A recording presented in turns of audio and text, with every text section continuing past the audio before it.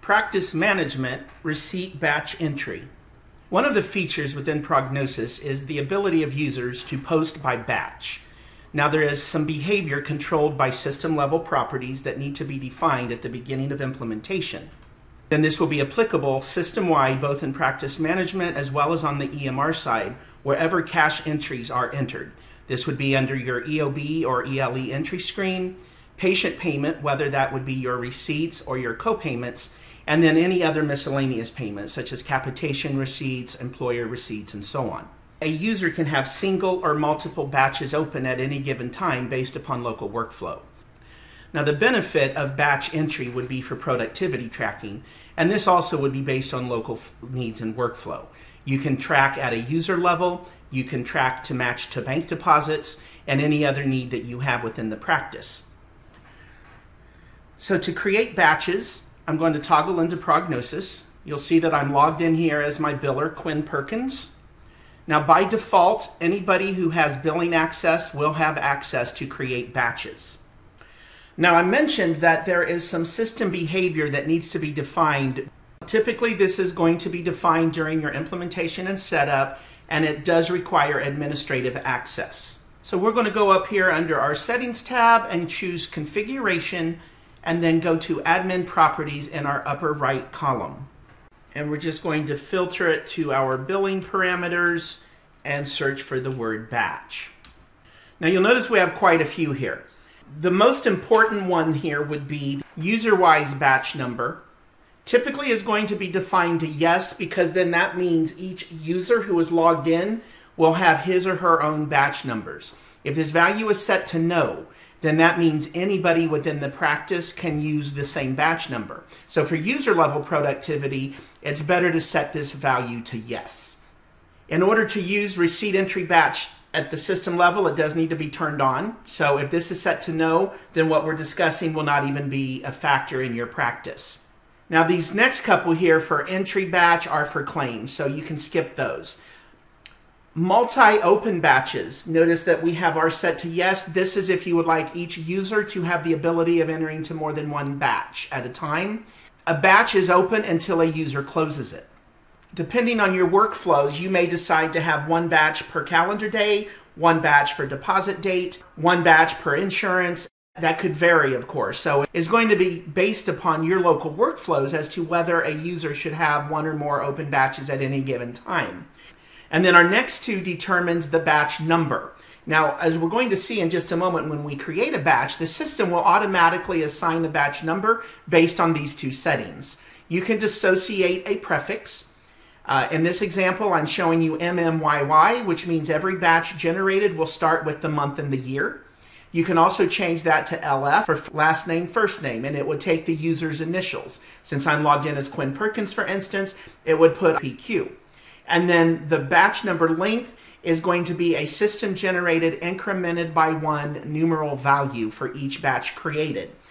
So these properties will be set at a system level to control the auto-assigning of batch numbers. Now that said, I am going to show you when we create a batch that you can override these parameters on a batch-by-batch basis.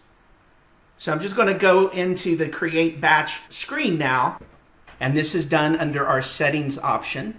I'm going to select Receipt Batches. Now you'll notice that there's also an option for Claim Batches, which is the subject of a separate video. Now it initially invokes the search screen of all existing batches, whether they are opened or closed. I'm going to go ahead and click the Add New button. This brings up an empty batch screen. Now you will notice in the upper left there is a batch number field.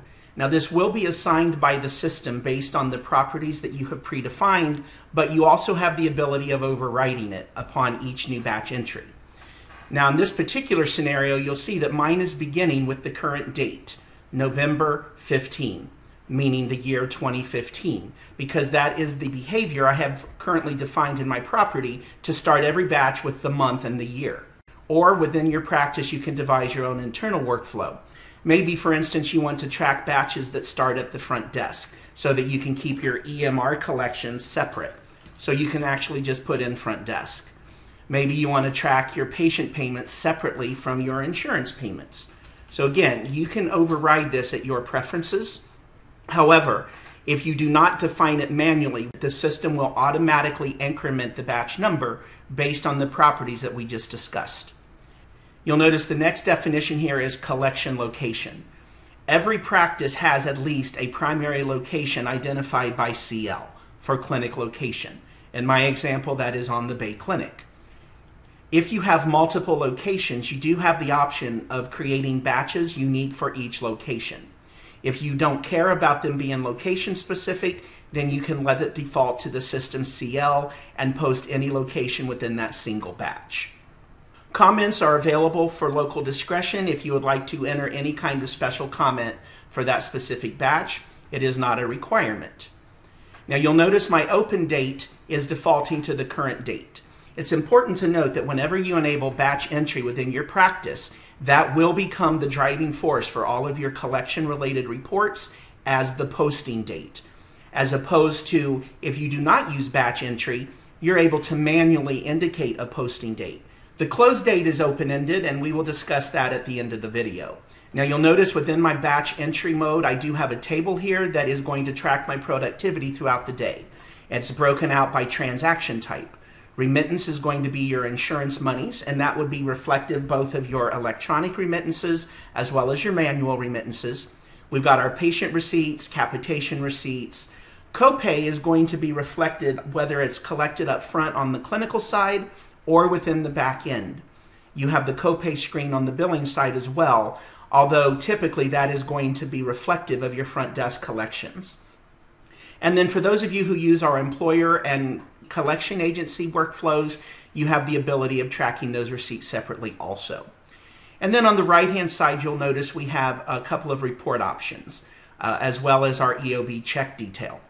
I'm just going to go ahead and create my batch here for Quinn, and we're going to say we want to use our initials, and I'm just going to say that it is my second batch of the day.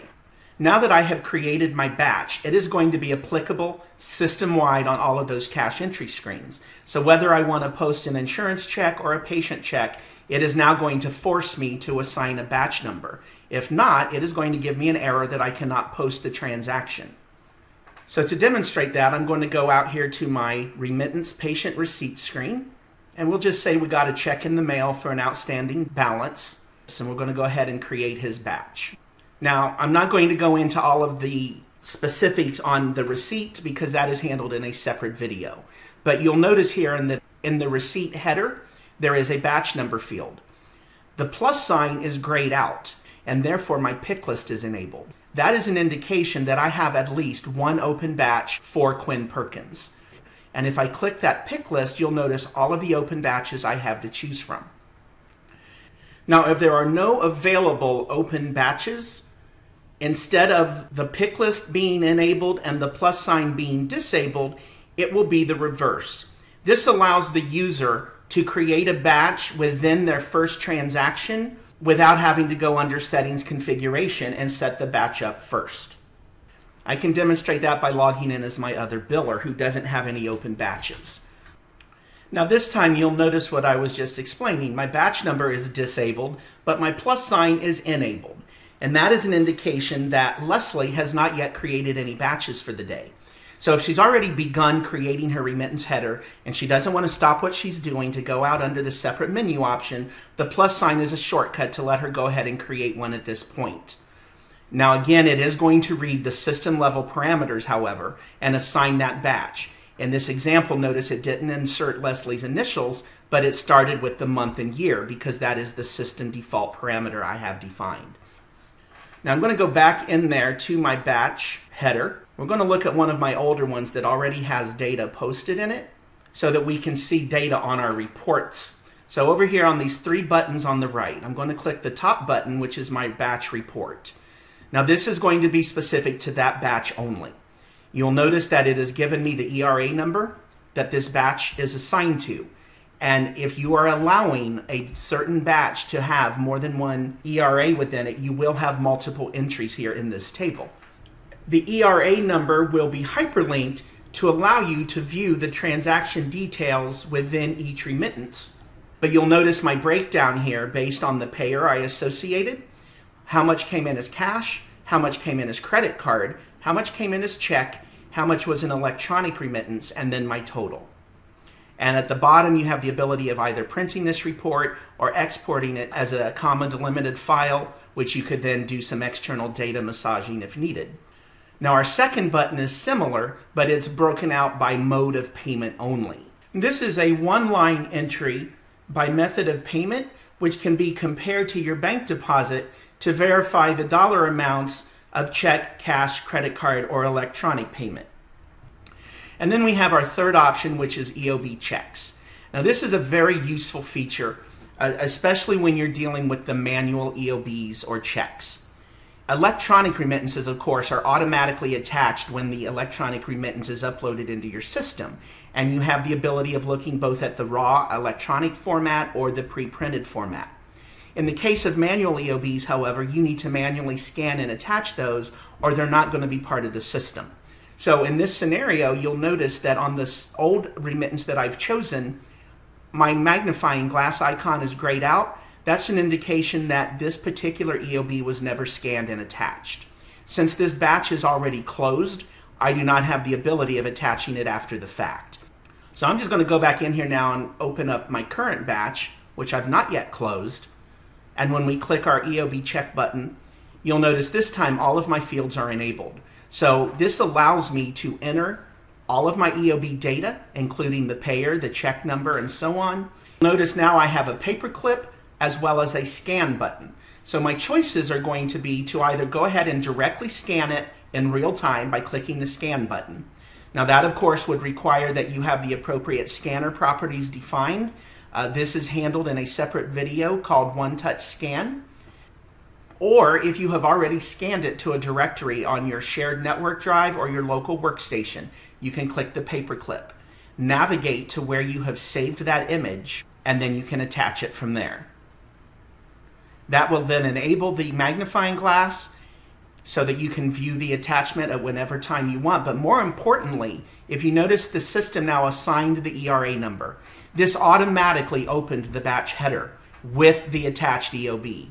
So based on your workflow, this is very beneficial for those of you who may be part of a billing service and maybe you're not even on campus with the practice, but the insurance is sending the EOBs directly to the practice. So you can have a workflow instituted where the front office person or the office manager actually goes ahead and attaches the EOBs in this fashion. It will therefore create the ERA for you. And then as the cashier, what you will do, instead of going under your batch creation, is go in here to your unallocated remittance, locate the batch, and then when you open that batch header, you will notice the magnifying glass icon is enabled, which allows you to view the EOB. And then, of course, from there, you could post the money. When using receipt batch entry workflow in your practice, closing the batch is going to be the last thing you do. Now, depending on the properties that we've discussed in the beginning, if you are using user-wise batch, only the user assigned to that batch will be able to close it. So I've logged back in here as Quinn Perkins. I'm going to go back into my receipt batch and open the batch that we've been working on. In the upper right, we have the close date. Now, I mentioned at the onset that the close date is open-ended. This is going to vary from one practice to another based on your local workflows and how you're using the receipt batch entry within your practice. This could be on a daily basis, it could be on a deposit level basis, an EOB level basis, a user basis, whatever has relevance in your practice. The important thing to remember is that as long as a batch is open, it can be used. This will impact your reports. Remember, the open date of your batch is what is reflected as the posting date.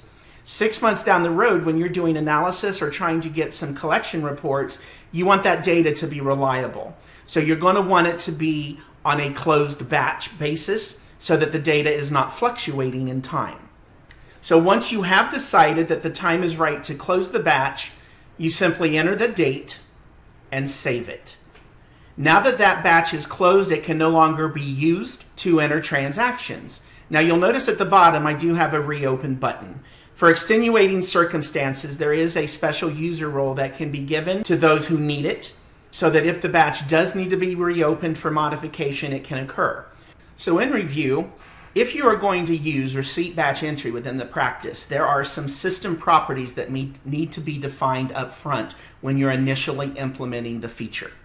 That will then control the batch module throughout your practice for all users.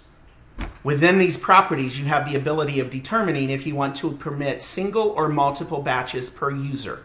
If you do single batch entry, each batch will have to be completed and closed before a new batch can be opened.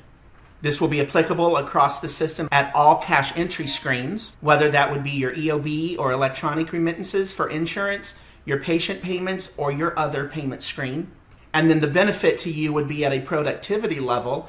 You can have user level tracking. You can produce the mode report so you can balance to your bank deposits to make sure all of your cash and credit card and check entries balance. Or whatever other local workflows you have, the batch number fields are available for your custom report layouts.